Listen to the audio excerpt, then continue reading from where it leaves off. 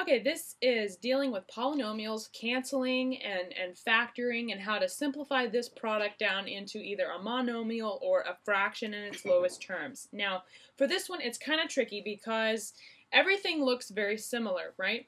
This looks a lot like that, and this looks a lot like that, and so we're very tempted to think, well, we can just cancel everything from the get-go and be done.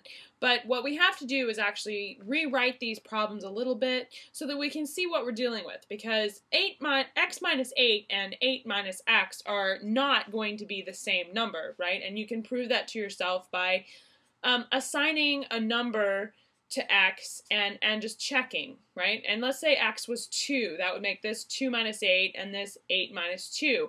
This is negative 6 and that's positive 6, which are obviously not the same number. So we're not dealing with something we can just cancel, but we can simplify this into something that does cancel.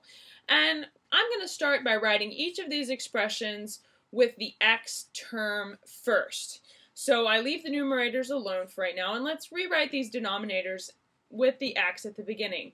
And basically, I'm just switching them around, right? The 8 is positive and the x is negative because it's subtracted, so I just switch them around.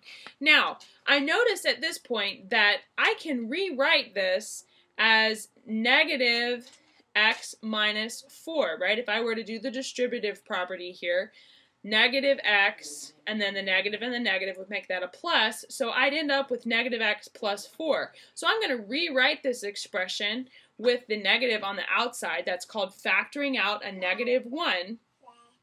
And what that does for me is gives me something that will cancel with this x minus 4 up there. So I like the way this is going. Turns out I can do the same thing over here with the negative x plus 8. This is the same thing as negative x minus 8.